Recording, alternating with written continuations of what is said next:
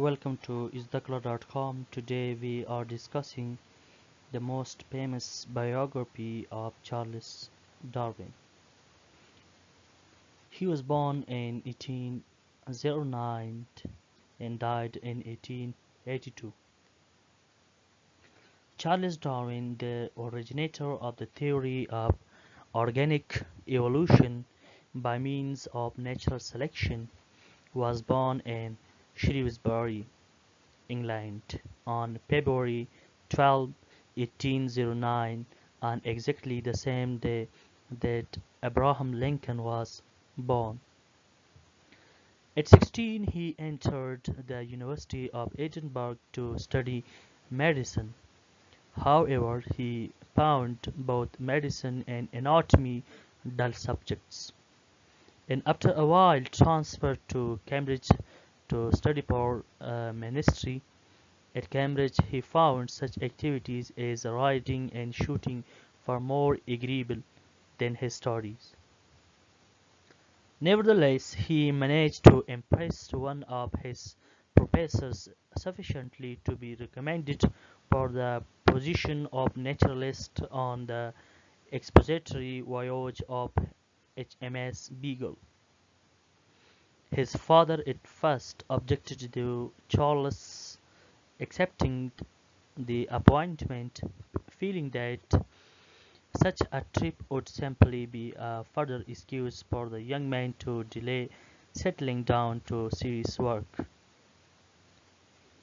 Fortunately, the elder Darwin was persuaded to give his consent to the trip, for this was to prove one of the most rewarding ocean voyages in the history of Western science. Darwin set sail on the Beagle in 1831 at the age of 22.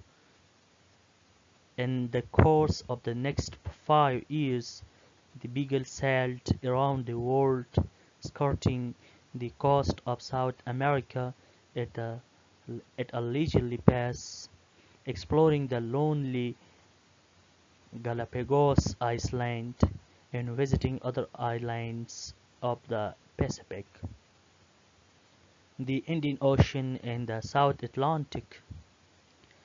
During the long course of voyage, Darwin saw many natural wonders, visited primitive tribes, discovered a large number of fossils, and observed an enormous number of plant and animal species. Furthermore, he looked voluminous notes on everything that he observed. These notes provided the basis for almost all his later work. From them he derived many of his principal ideas, as well as the immense wealth of evidence by which he made his theories prevail. Darwin returned home in 1836, and over the next 20 years he published a series of books which established his reputation as one of the leading biologists in England. As early as 1837, Darwin became convinced that animal and plant species were not fixed, but had evolved over a course of geologic history. At that time, however, he had no ideas what might be the cause of such evolution. In 1838, however, he read an essay on the principle of population by Thomas Malthus, and that provided him with the vital clue to his notion of natural selection through competition for survival. But even after Darwin had formulated the principle of natural selection, he did not rush to present his ideas in print. He realized that his theory was bound to arouse a good deal of opposition, and he therefore spent a long time carefully assembling the evidence and marshalling the argument in favor of his hypothesis. He wrote an outline of his theory as early as in 1842, and by 1844 was working on a full-length book.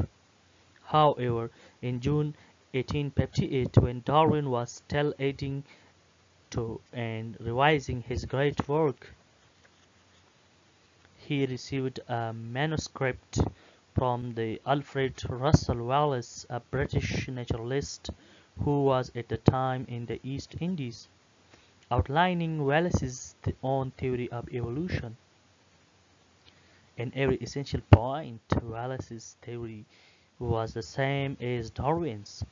Wallace had developed his theory completely independently and had sent his manuscript to Darwin in order to obtain the opinion and comments of an established scientist before publishing it.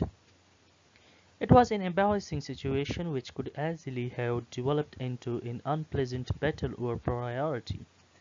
Instead, Wallace's paper and an outline of Darwin's book were presented as a joint paper before a scientific body the following month. Oddly enough, that presentation did not arouse a great deal of attention. However, Darwin's book, The Origin of Species, published the following year, created a furore. In fact, it is probable that no scientific books ever published has been so widely and vigorously discussed by scientists and laymen alike as on the origin of species by means of natural selection, or the preservation of favored races in the struggle for life.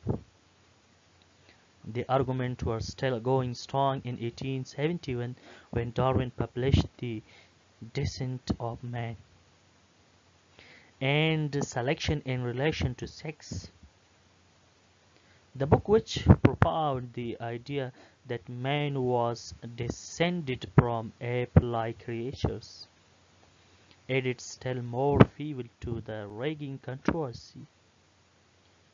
Darwin himself took no part in the public debates and his theories.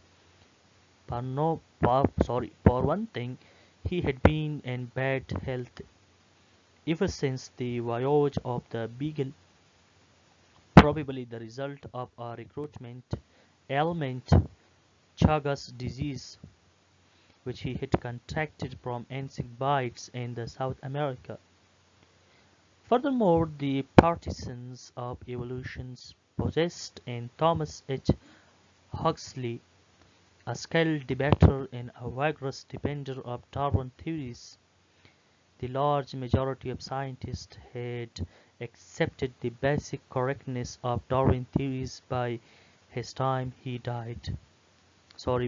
time he died in 1882. Darwin was not the originator of the idea of the evolution of species.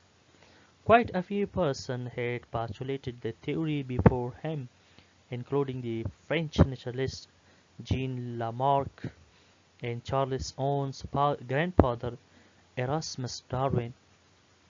But these hypotheses had never gained the acceptance of the scientific world because their proponents were unable to give convincing explanation of the means by which evolution occurred. Darwin's great contribution was that he was able to present not only a mechanism, natural selection, by which evolution could occur, but also a large quantity of convincing evidence to support his hypothesis.